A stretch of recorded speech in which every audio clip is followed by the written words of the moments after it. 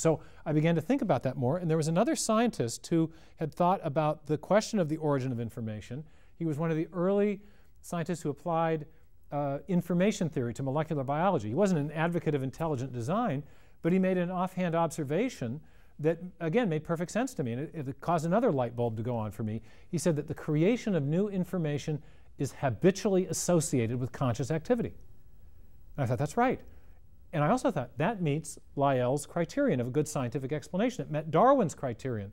They were operating on a principle called uniformitarianism, the idea that the present is the key to the past. Or another way to put it is that what we know about cause and effect relationships in the present should guide what our theorizing about what happened in the past.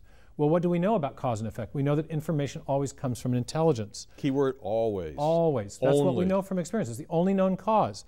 And so that's the cause now in operation that Lyell said we should look for. That's the cause known to produce the effect in question, which Darwin said we should be looking for.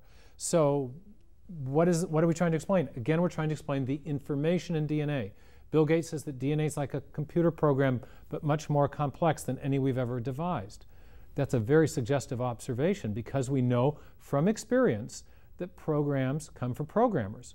We know more generally that information in whatever form we find it, whether we're talking about a headline in a newspaper, or a paragraph in a book, or a hieroglyphic inscription, or even information embedded in a radio signal, if you trace information back to its ultimate source, you always come to a mind, either a headline writer or a scribe or an author or a broadcaster.